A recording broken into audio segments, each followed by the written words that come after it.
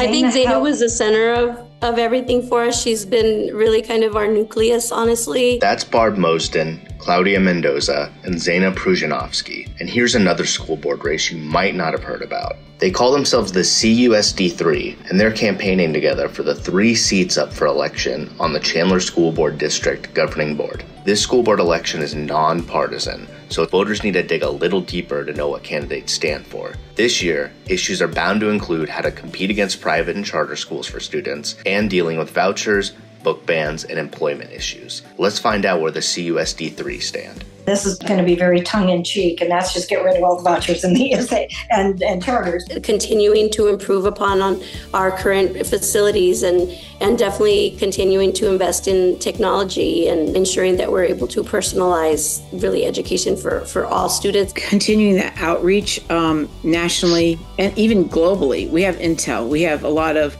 great workforce inside Chandler. I also asked them their stance on the bond election in Chandler and where they stand on banning books in libraries. Barb, Claudia, and Zena all support the $487 million bond issue, and none of the CUSD Three wants to ban kids' library books. I'm not a qualified librarian, and I think that we need to leave that to the professionals. The last thing you need to know is that these 3 women are campaigning together, but you need to vote for them individually. That means if you like what they're putting out there, you need to go to your notes app and write down their names now, so you don't forget them by the time November 5th rolls around. I also covered the full race over on coppercourier.com, so head over there if you want to know more.